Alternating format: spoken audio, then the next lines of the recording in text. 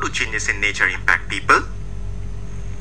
The changes in nature impact on water resources, Agriculture, settlement, livelihood, human health, infrastructure and industry. One of the major problems that will arise due to climate change is that of water shortage. Climate hazards like increased sea level makes water saline. Floods make river water harmful for drinking, and wells and hand pumps inaccessible. Drought result in water shortages. The picture you are seeing here is that of the flood victims of Bangladesh. The flood occurred in 2005 in Bhola Island, which was the largest island of Bangladesh. Half of the island became permanently flooded, leaving 500,000 people homeless. The Bhola Islanders have been described as some of the world's first climate refugees. The next impact of climate change will be on agriculture. Scientists have predicted that there will be fall of about 10 to 40% in crop productivity by 2100. A rise in temperature of 2 degrees Celsius will cut wheat yields by 1.5 to 5.8% in tropical and subtropical parts of India like Punjab and Haryana, which are the largest producers of wheat. Also, rice yields are expected to fall, especially in the east. India's greatest challenge this century will be to resettle and rehabilitate people displaced by environmental hazards.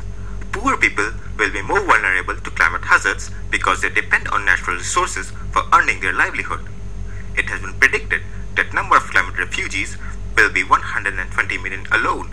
From Ganga-Brahmaputra Delta, this will aggravate problems of urbanization and food security. livelihood.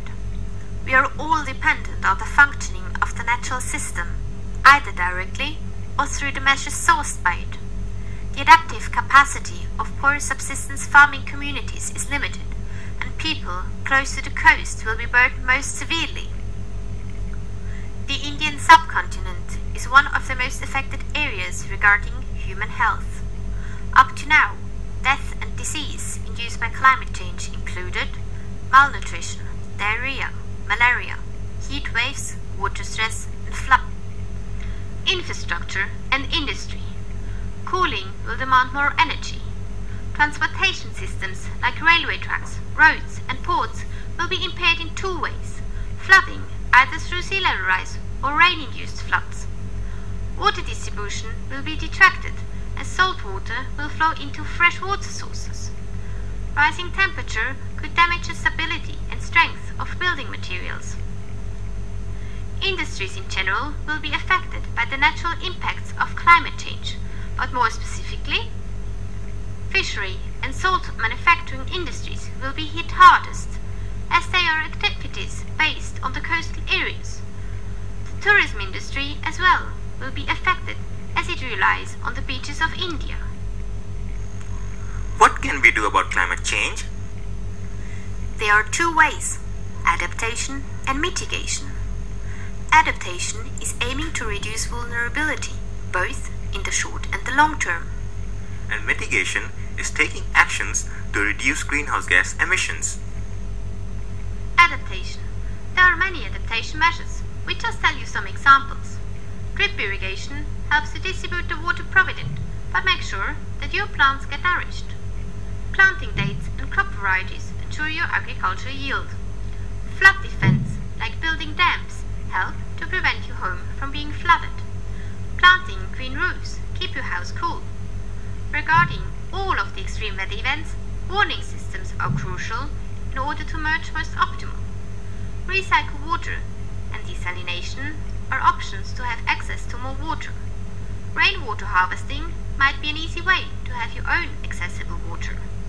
Before you build a house or start a family, think about where you will settle. Avoid coastal areas. And most importantly, educate yourself of the options you have to adapt. There are different ways by which we can mitigate the effects of climate change. Some of these are building improved roads.